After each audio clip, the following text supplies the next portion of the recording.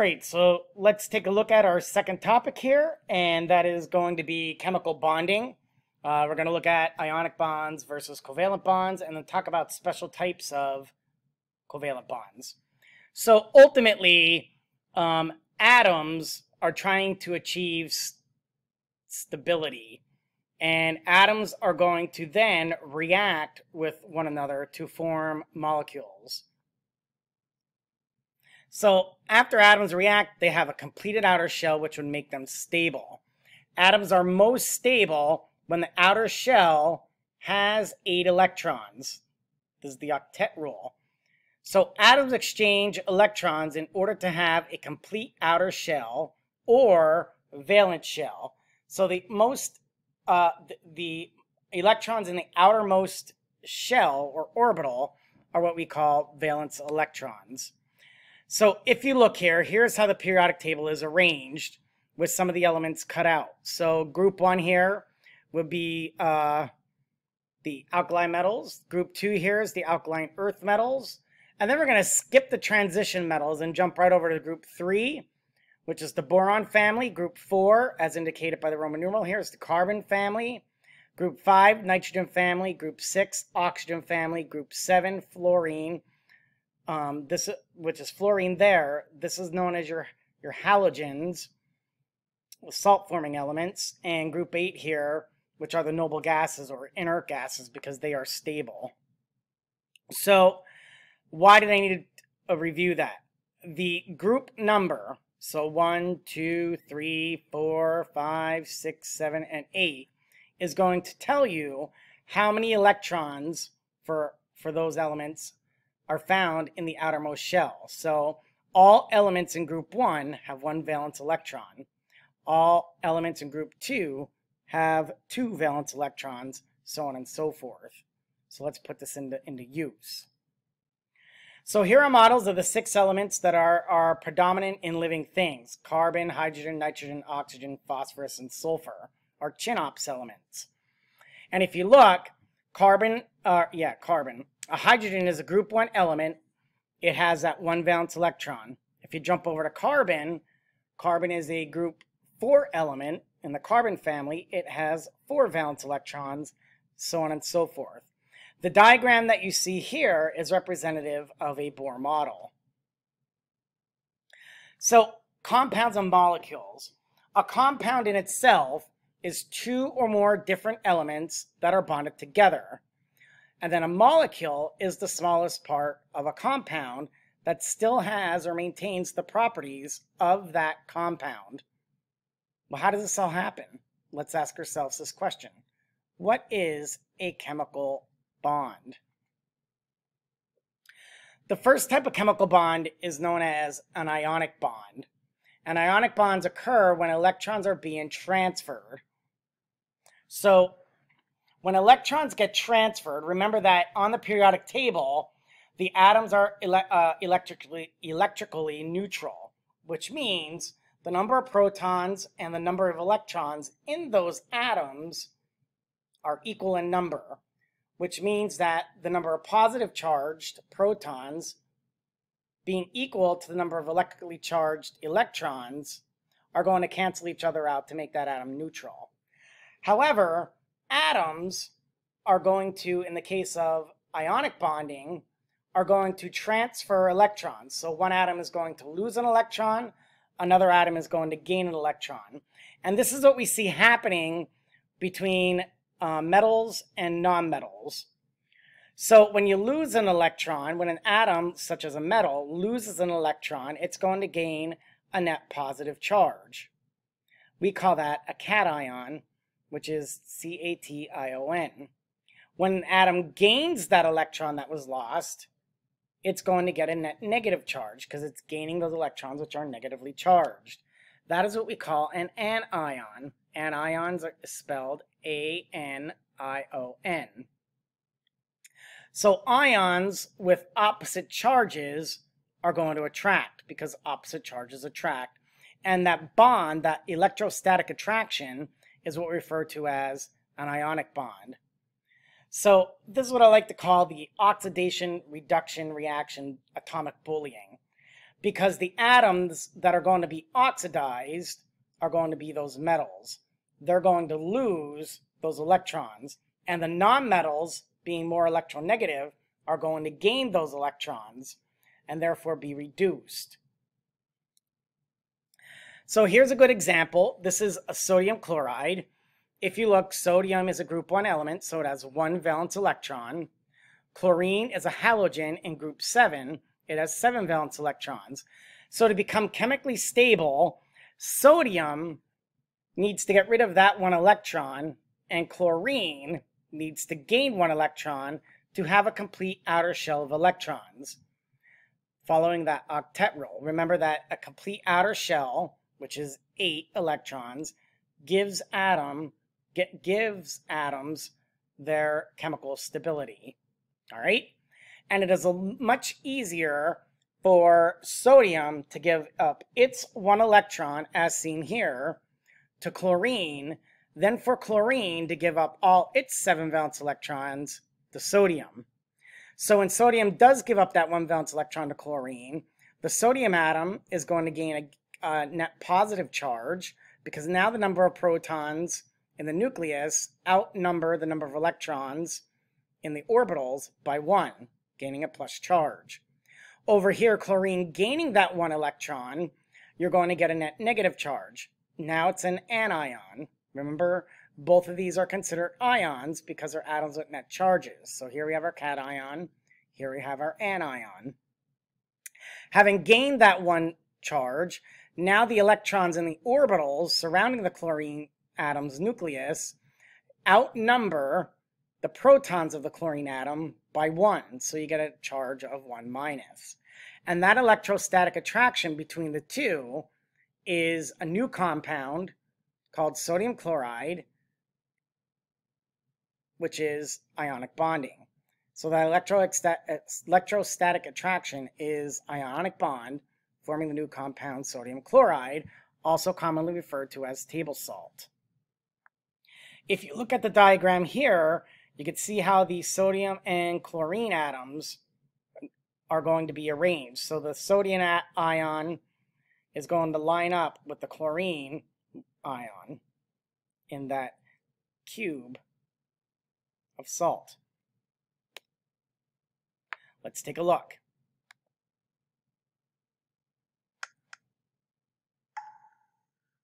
In today's video, we're going to take a look at how particles can bond together through ionic bonds. And to explain this, we'll take a look at some dot and cross diagrams. First though, I just want to recap what ions are. We said in a previous video that ions are formed when atoms lose or gain electrons. And we can show this happening with equations. For example, a sodium atom will go to form a sodium 1+ ion plus 1 electron.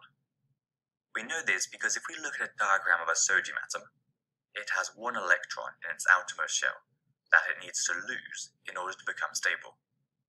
Because remember, stability is all about having a full outer shell. Meanwhile, for chlorine, we'd write that chlorine plus an electron, which we can see it needs to complete its outer shell, goes to form a 1- chloride ion. Now, this is all well and good in theory, but in real life, these reactions don't happen in isolation. Instead, we normally talk about a transfer of electrons, from an atom that has too many, like sodium, to an atom that doesn't have enough, like chlorine. Once this electron has been transferred, both atoms become ions, with full outer shells of electrons. So we put big square brackets around them, and their charge in the top right corner. The important bit here is that the two ions have opposite charges, so they'll be attracted to each other by electrostatic forces to form an ionic compound. We call this force an ionic bond, and it's really strong, similar in strength to covalent bonds, which we cover in another video. The way that we've drawn our compound here is known as a dot and cross diagram, and you'll often be asked to draw things this way in your exam. To do it properly, there are a couple of features to notice though. One is that we've drawn the electrons of one atom as dots, and the other as crosses. This is so that we can tell which electrons belong to which atom. And you should show the movement of any electrons with an arrow. Notice that in this dot and cross diagram, we've shown every electron shell of the atoms. Sometimes though, you'll be told you only have to draw the outermost shell, which is a bit quicker to draw. And for our example, it would look like this. Let's consider a harder example. Draw the dot and cross diagram for the formation of magnesium chloride, MgCl2. Only draw the outermost shells. Now this time we can see that we have 3 atoms in the compound rather than 2. To start, let's draw out our reactants. We have magnesium, which has 2 electrons in its outer shell that it wants to get rid of, and we have 2 chlorines, both of which have 7 outer electrons, so we need 1 more each. The next step is to think about where the electrons could move to make all the electrons happy with a full outer shell. And as a general rule, electrons will move from their metal to the non-metal. So in this case, magnesium can give 1 electron to each of the 2 chlorines. As a result, we'll end up with a magnesium 2+ ion and 2 chloride 1- ions. This is now pretty much done. However, in dot and cross diagrams involving more than 2 ions, we generally arrange the ions like they would be arranged in a real compound. So because the chlorides would both be attracted to the positive magnesium, we place them on either side of it.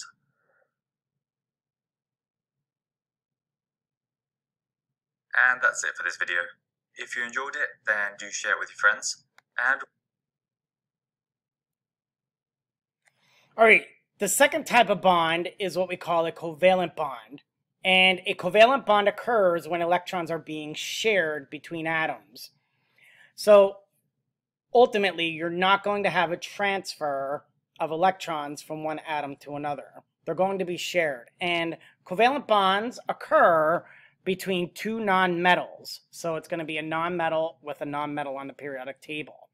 When 2 atoms do not have completely full outer shells, aka valence electrons, they may share electrons so that each fulfills that outer shell agreement, that octet rule. An example there would be hydrogen gas. Really quick, hydrogen, although it's located on the metal side of the periodic table with other metals, it is actually a gas that is a nonmetal. So that's an exception to where nonmetals and metals are found.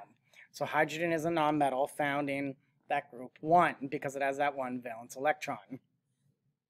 And ultimately, when we look at the bonding of 2 nonmetals to form a covalent bond, we use certain bond notations. Those bond notations are what we call a single covalent bond, written as 1 little bar in between. That bar represents the single bond, which is 2 valence electrons. A double covalent bond is written as 2 bars, so that would be 2 covalent bonds, and in there are 2 electrons being shared here in that first bond, and there are 2 electrons being shared down here in that second bond. The final type of covalent bond is what we call a triple covalent bond. Triple covalent bonds look as such. So you have 3 bars represented between the atoms to show that they are sharing those electrons, and each bar, or in this case, each covalent bond is represented by 2 electrons being shared between those atoms. So as far as bond strength, I would write this down. Ionic bonds going from weaker bonds to more stronger bonds, it would go ionic bonds, and then it would go a single covalent bond is a little bit stronger, a double covalent bond is even more stronger, and then the strongest there would be a triple covalent bond. But there are bonds that are weaker than ionic bonds, and we're going to talk about those a little bit. So here we could see the electron models for hydrogen gas, oxygen gas, and methane. Additionally, we could see the structural formula represented, showing how that single covalent bond, double covalent bond, And then here we have carbon as a central atom with 4 single covalent bonds, each one sharing an electron with hydrogen. And then we have their molecular formula, H2, O2, and CH4. So we're going to do some practice with this in class. Let's take a look at the covalent bond video.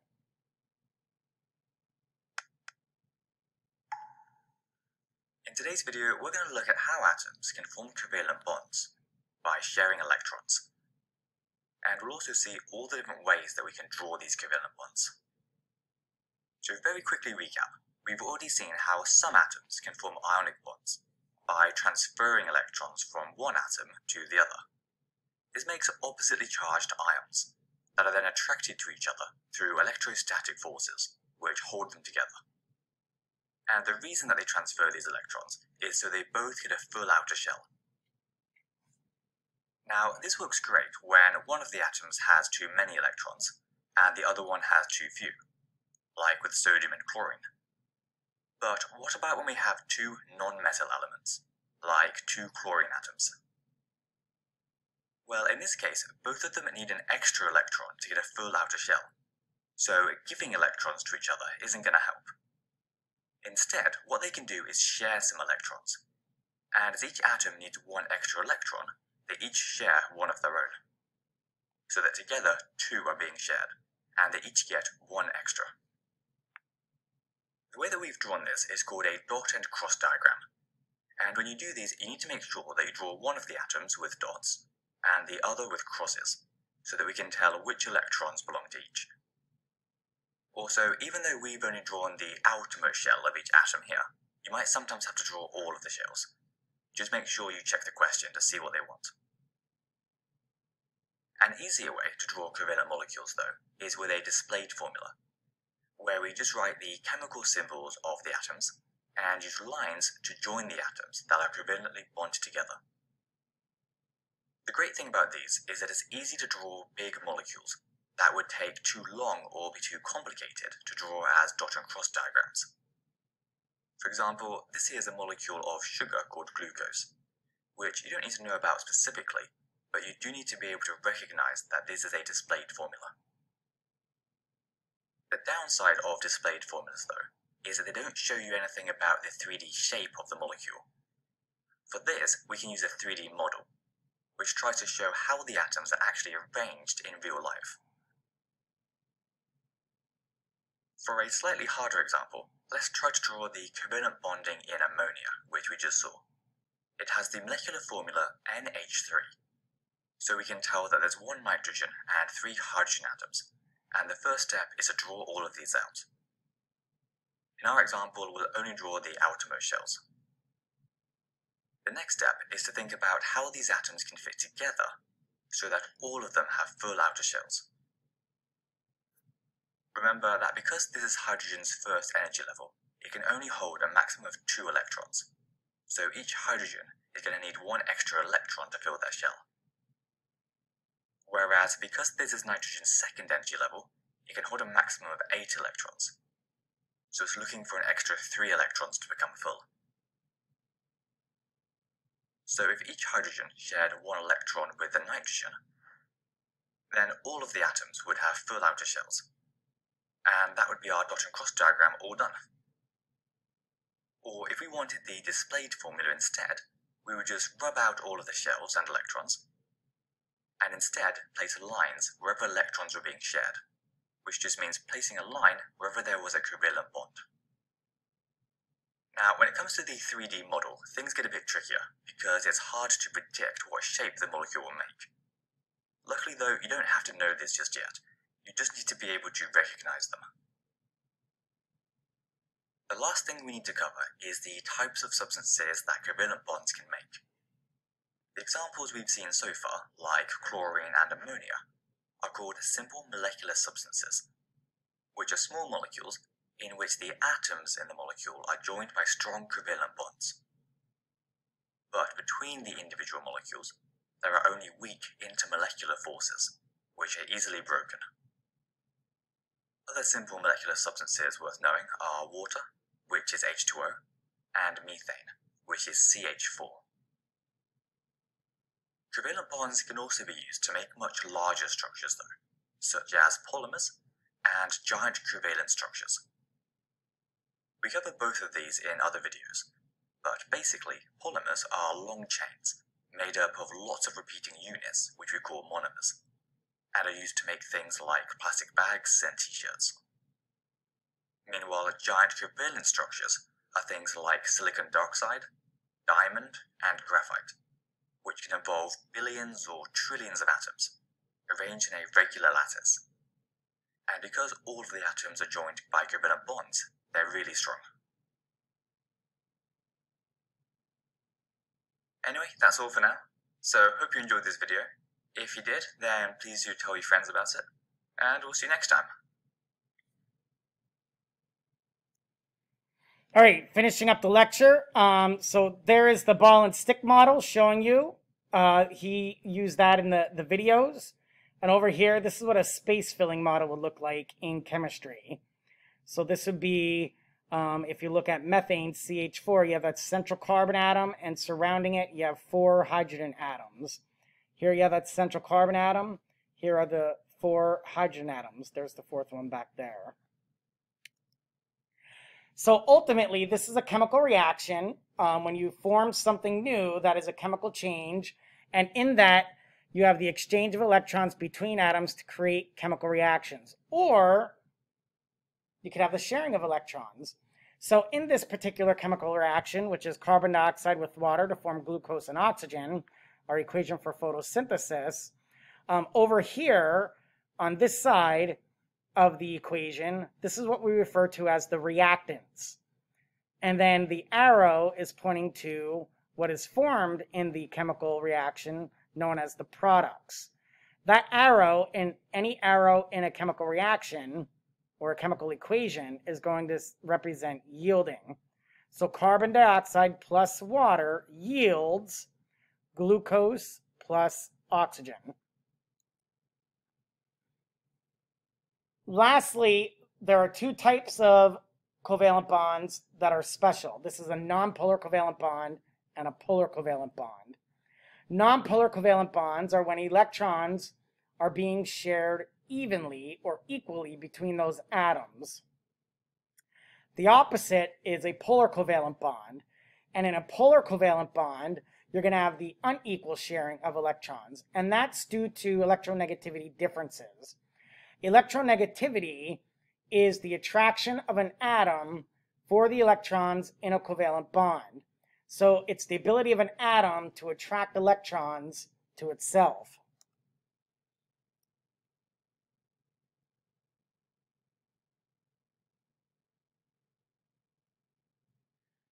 So polar bonds have charges on either end and often attract each other. So if I take a look back here, this is of water. So here we see water. Water is a polar covalent bonded molecule, or what we say a polar molecule, because oxygen is very electronegative. So as you go across the periodic table from the left to the right, going from the metals to the nonmetals, electronegativity increases. So the ability of those atoms to pull electrons away from other atoms is stronger. Fluorine is the most electronegative element on the periodic table. We're going to exclude those group A elements because they have a full outer shell of electrons and are therefore inert, why they're known as the noble gases or the inert gases. So in this case, oxygen being in that group, which would be group 6, is more electronegative because as you go up in a group and over to the left, you're going to increase electronegativity. So oxygen has greater electronegativity than hydrogen. So it has a stronger ability or need to pull those electrons away from the hydrogen. In doing so, the oxygen atom gets a slightly partial negative charge, and the hydrogen atoms get slightly partial positive charges on them. These aren't full charges because the electrons are still being shared between the atoms of hydrogen and oxygen. Unlike an ionic bond where you have a complete transfer of an electron, And in ionic bonds, you get a full charge, but here you only get slightly positive or slightly negative charges on those atoms within the molecule. And ultimately, polar bonds having those charges on either end are going to want to create an attraction. And that attraction is what we call a hydrogen bond. When a hydrogen is bonded to an electronegative atom, it becomes electropositive, and ultimately, this causes it to be attractive to the electronegative parts of the same or other molecules. Let's look at polar covalent compounds.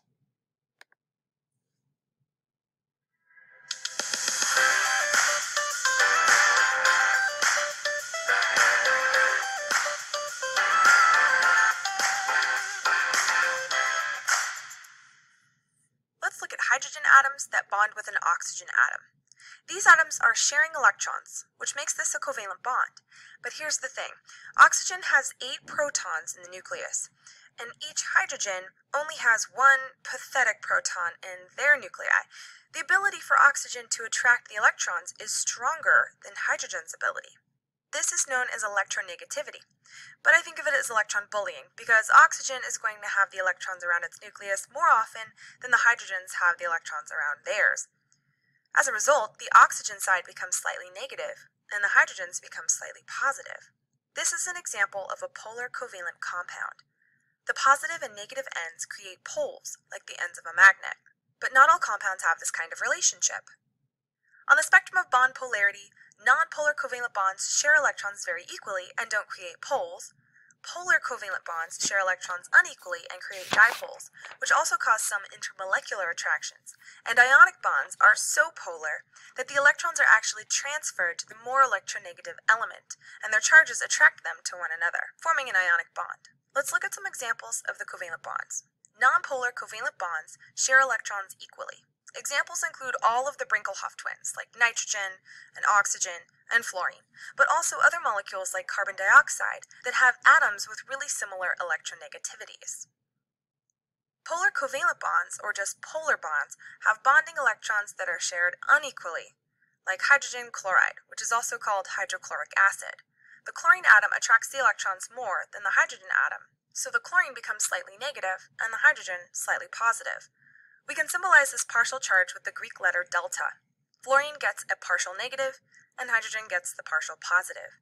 One of the most important polar molecules for life is water. These water molecules prefer to have opposite ends near each other. The slightly negative oxygen ends are near the slightly positive hydrogen end. The polarity of water makes it great at dissolving lots of different substances that are also polar. The water molecules have slight attractions to each other, and even to other molecules. These attractions between molecules are called intermolecular forces, and they are much weaker than either ionic or covalent bonds. But just because they're weaker doesn't mean they aren't important. Intermolecular forces play a big role in determining the state of matter of a substance, like solid, liquid, or gas. The particular intermolecular force between hydrogen atoms that are covalently bonded to a very electronegative atom that is also weakly bonded to another atom's unshared pair or partially negative region of a molecule is called a hydrogen bond. So it's basically the attraction between the partially positive hydrogen to the partially negative region of the atom. In this case, the negative region is oxygen, and that's a hydrogen bond. But bond isn't the best word, because it's so much weaker than an ionic or covalent bond. It has only about 5% of the strength of the average covalent bond, but it's still the word that's commonly used.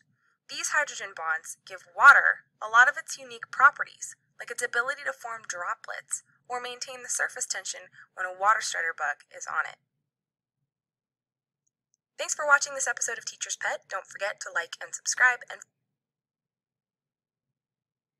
All right, we'll talk a little bit more about the water molecule, hydrogen bonding, and some special properties of water. That's it for today. Thank you for tuning in. Enjoy your day.